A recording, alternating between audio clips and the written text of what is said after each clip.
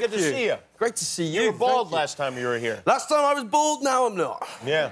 No, yeah, that was just after we'd finished filming Rocketman, and for the role, we sort of dyed my hair orange, thinned it out, shaved my hairline up, but it grew back. It did grow back. Were you ever worried that it might not grow back? Every single day. Yeah. I think about that sometimes. If I shaved my head, maybe it wouldn't come back and that would be it. Yeah, the anxiety was massive. Well, I thought you were just terrific in the movie. It's a Thank you. lot of fun to watch. Thanks. I was wondering if, after President Trump called Kim Jong-un Rocketman, Yeah. did anybody say, hey, maybe we need to rethink the title of this movie? Was anyone worried? No, but No. it crossed my mind. It did, yeah. I thought the only other thing I thought it could have been was I'm Still Standing. That would have been quite cute. Yeah, or Tiny Dancer or something like that? Yeah, any of the above. Yeah, so you were running over alternate titles, but nobody else was. Yeah. Did you know there was another movie called Rocketman?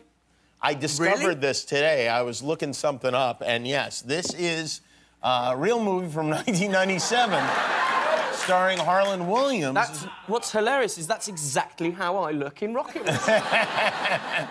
In this one, I'm not sure, I did not see this film, but it would seem that he died in space, so... Yeah. Not quite the fun of the movie that you made, but there you go. How about that?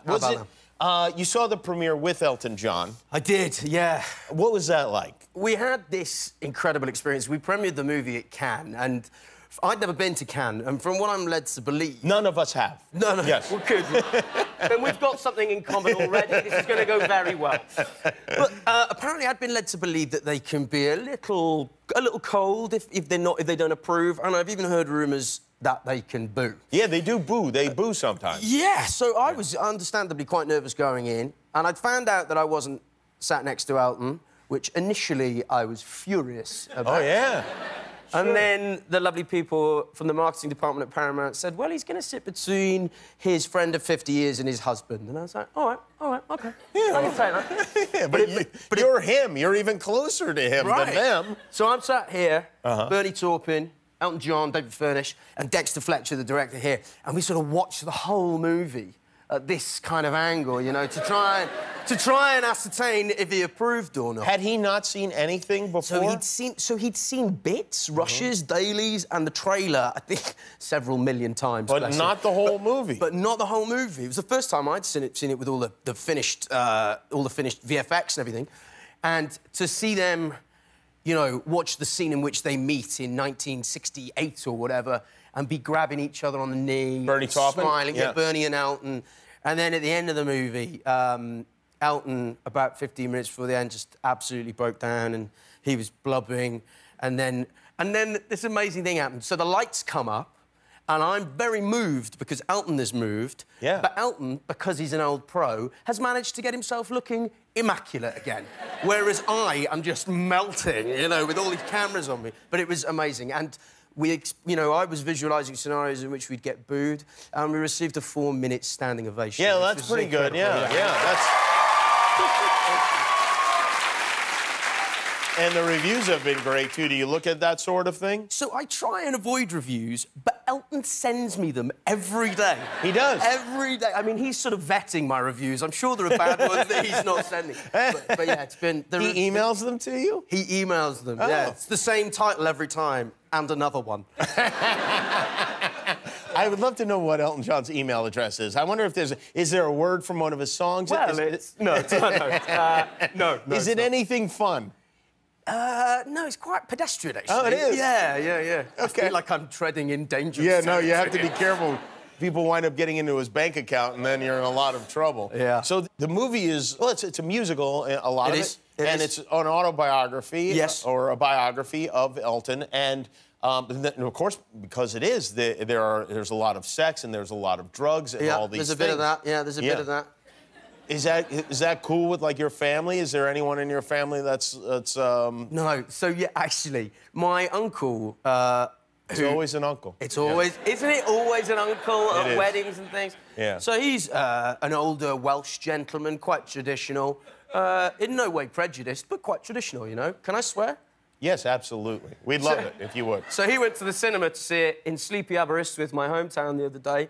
It was very silent during mine and Richard Madden's love scene, apart from my uncle who went, "Oh, hell," really loudly, which I rather enjoyed.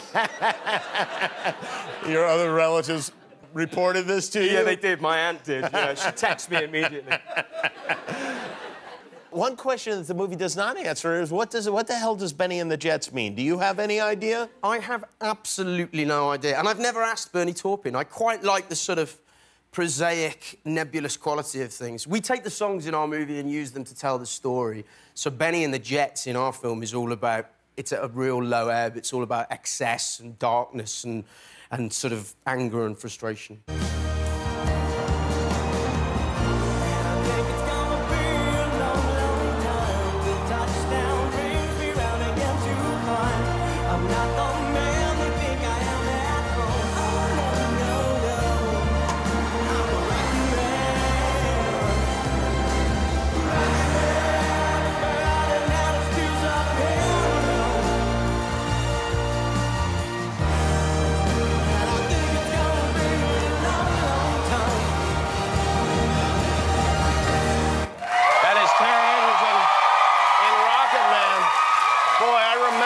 So well. When Elton sang at Dodger Stadium, it was such a big deal. An iconic thing, right? Yeah, it was like, I don't know that anyone had done anything like that before. And, no. But nice hit, by the way. OK, yeah. So me hitting the baseball, the first time, I said to Dexter, the director, before we started, I was like, look, let's just do it with CG, because I'm going to make a fool of myself. I hit that thing every time. Really? No word of a lie. Every time. Had you ever played baseball before? Never played baseball before, and I tried to do it again afterwards, and I missed it every time.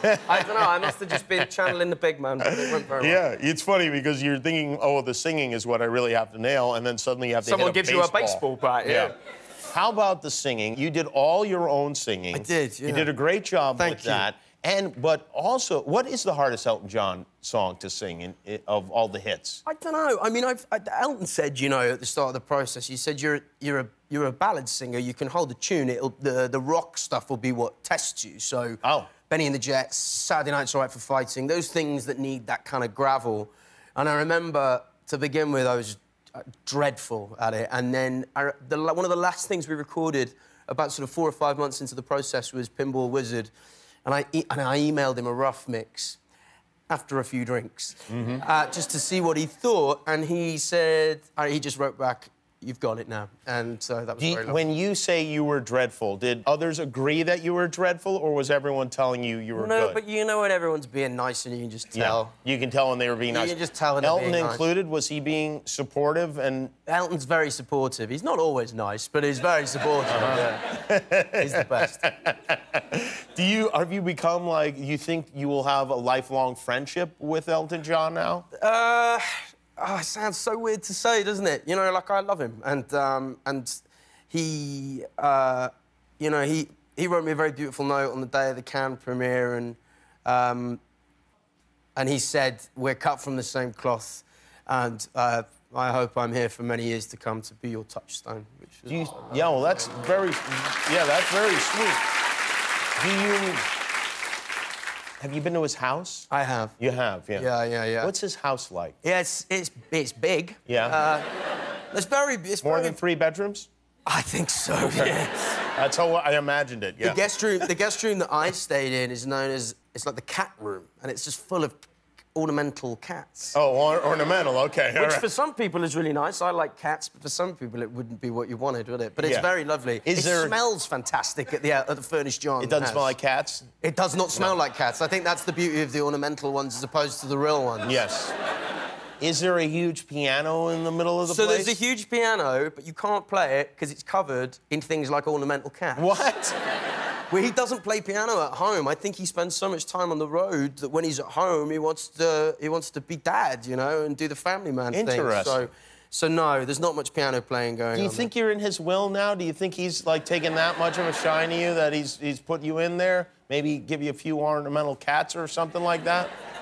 I might get a doormat or something. I don't know. I would hope so. Well, great job in the movie. Thank you. So much fun to watch. It's called Rocketman. It opens in theaters on Friday. Taron Egerton, everybody.